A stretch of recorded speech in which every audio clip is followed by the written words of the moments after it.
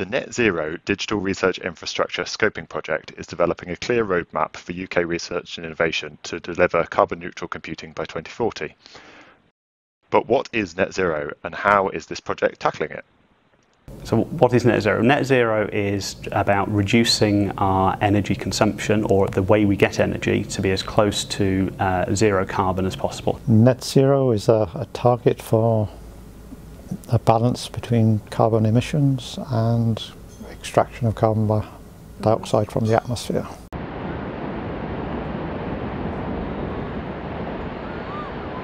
The thing about climate change, you can't persuade it not to happen. It's physics. You can't argue with physics. We know that we are in a climate emergency. I'm really pleased that many of our colleagues in the scientific community are being very blunt now with the way they describe the climate emergency, because we clearly need action and we need it now. In fact, we needed it quite a long time ago. So the thing about UKRI is, although it's a relatively small player, we have really high ambitions. UKRI Net Zero Digital Research Infrastructure Scoping Project is providing evidence-based recommendations for how UKRI can achieve carbon-neutral computing by 2040 or earlier. We have a lot of experience and a lot of know-how across the organisation, and by pulling all of that together within this project, we're able to come up with a strategy for how we can best move forward towards net zero for digital research.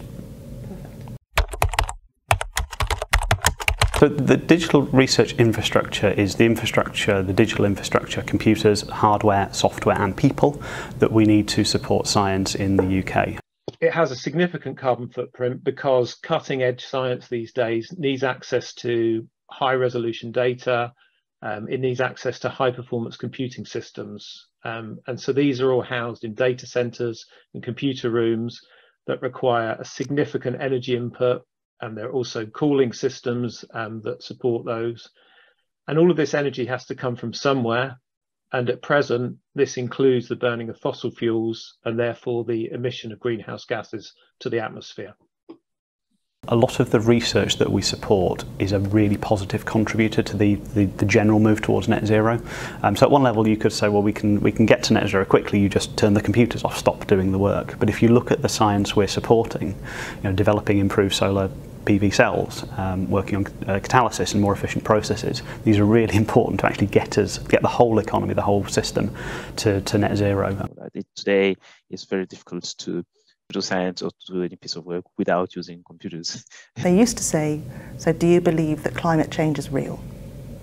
And now the conversations are, what can we do about climate change? And the great thing about this project is that it's what can we do? And I think that that's a really important part, because people want to know what they can do.